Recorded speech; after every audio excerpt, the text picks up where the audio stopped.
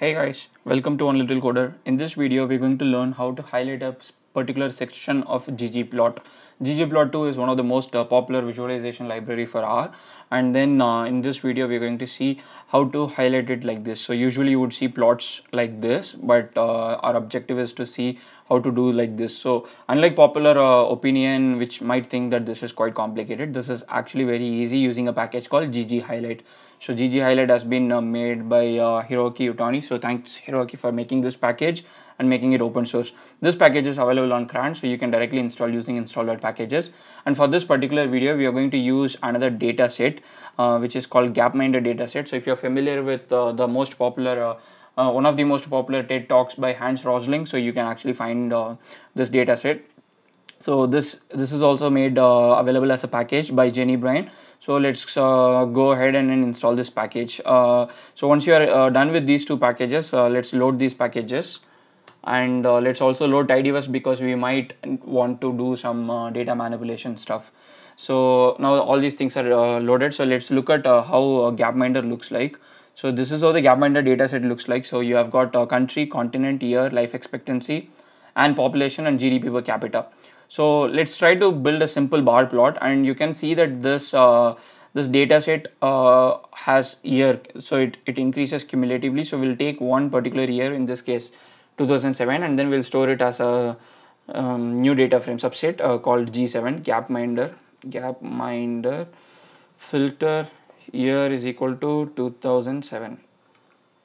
So our data set is successfully saved. So we have got a data set with the country name, and then we have got life expectancy and population, stuff like that. So let us start with the bar plot that says population and country name. So let's start with GS7, and to reduce the number of countries that we want to plot, let's add a condition saying that we want population where the population is greater than mean of population, so more than average, so we want that. And then we'll say ggplot geom call AES, and we want the y-axis, sorry, we want the coordinates to be flipped, so we'll say country is y and your x is pop, and we will give some color. Fill is equal to, let's say, red, and let's print it. So now you can see that you have got all the countries with red color, and let's say now the main objective is you don't want to showcase all the countries. Maybe this is a presentation that you are making only for China, let's say China, and you want to highlight only China.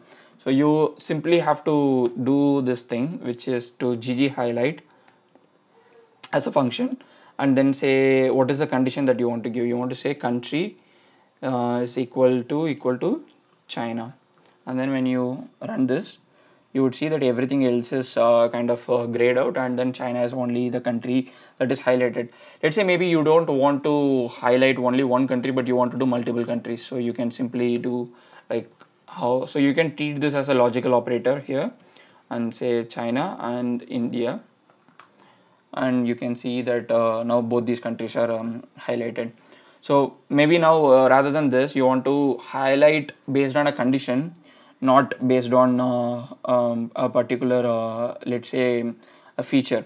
So in that case, let's say our 75th percentile, so pop percentile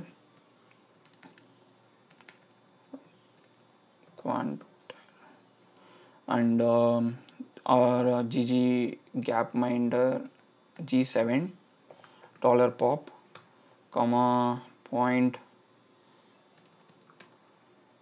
Okay, so our 75th percentile is this value. So let's highlight only those that are above this. Okay, so let's say gghighlight where your pop is greater than this particular value. Oh, so almost everything has come to that particular thing into, let's say, into 3 maybe. You see only few countries. So this is a way, rather than using a categorical variable, you can also use a condition to highlight it. So I think you have almost got the idea of what this particular plot is. So to just give you a little bit more sense, let's make another plot using Gapminder, which in this case will make a line chart, and then we'll see how to highlight it. Geom line AES and our x-axis is year and our y-axis is GDP. Okay, population, let's deal with population, and you want it to be grouped by country, and let's see how it looks. This is how the line looks, and maybe not one of the best ones. And if you want to highlight, let's say highlight only where we have population, the same thing will highlight population. Or let's say we want to look for only one particular country is equal to China, and you can see how the line looks like. So you can see that China is only highlighted with the label, also the name China. So you can also look for other attributes, other arguments that will help you plot a better plot. Like for example, like the label, by default it took a label, but you can also see what other things you can do with that, what kind of label attributes you want to give, what key you want to give, like which column you want to highlight, all those things. So this is quite a handy package for you to make better plots. It also works with facet. So if you want to make a let's say faceted plot, let's say facet wrap based on continent. Let's hope I didn't make a continent.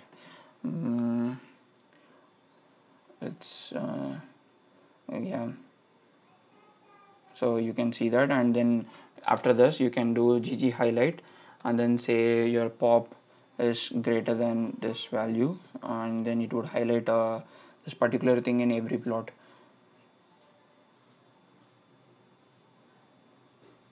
Okay, so you can see what are the countries. If you want, you can disable the label, but this is the entire idea. I hope this video was quite helpful for you to optimize your ggplot in a better way using this gghighlight. And like we just discussed, this is available on CRAN. You can directly install using installer packages. And I hope this video was quite helpful for you. And if you have any suggestions, or if you like to see some kind of new videos, please let me know in the comment section. Have a nice time. See you. Bye bye.